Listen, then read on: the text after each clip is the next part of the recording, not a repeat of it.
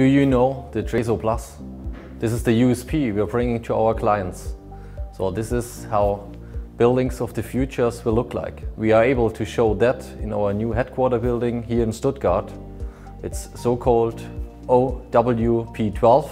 I will guide you through the new building and show you some aspects about our new USP. The first impression is as well the facade of our new building. The green facade is more than 12 meters high. It's not only green, it will change into brown, into red, into yellow. It's as well something positive for biodiversity. So we will absorb the rainwater on the roof for the facade.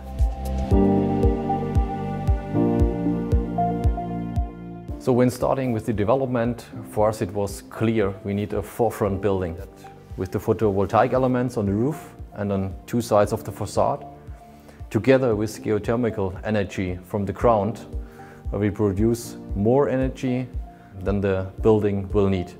So you look at these kinds of energy, that's the cheapest and best energy you can get. It comes from the sun and from the earth. So to that kind of energy production, it's called Net Plus Energy House. Coming to the other topics of the facade, we have special elements. You can see over here that the photovoltaic elements are not only seen from outside, you can see them from inside as well, and it's a kind of interior design element as well. So the normal thickness of the facade will be 35 centimeters, and we reached here 9 centimeters. It's not only economical point of view, it's as well a sustainable aspect. Not only the facade, but the building as a whole is planned by the cradle-to-cradle principles.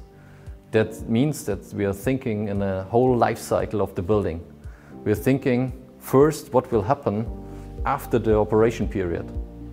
Our aim was to bring a new building standard on the market, and we have as well a material passport.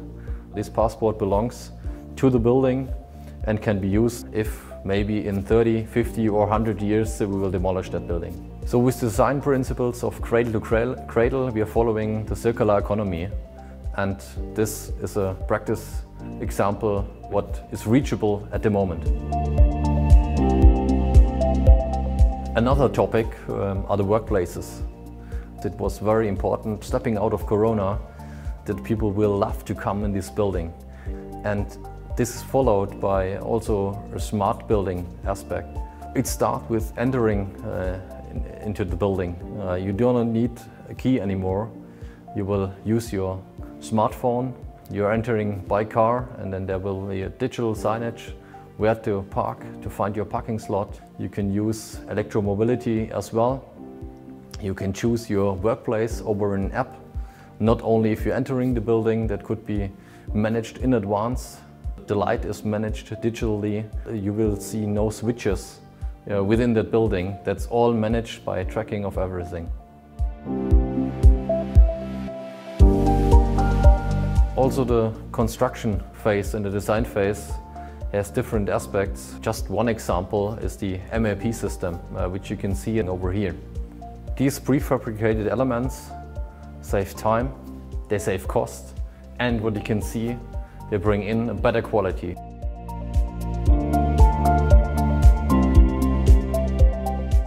We started with the Drees Plus, and all of these four aspects: innovative, digital, sustainability, and after all, even from the economical aspects, you can see we reached each of them. And that means that after all, we have a landmark building, a landmark office building, for the same price as a standard office building. So as you can see, this building follows our rule: practice what you preach.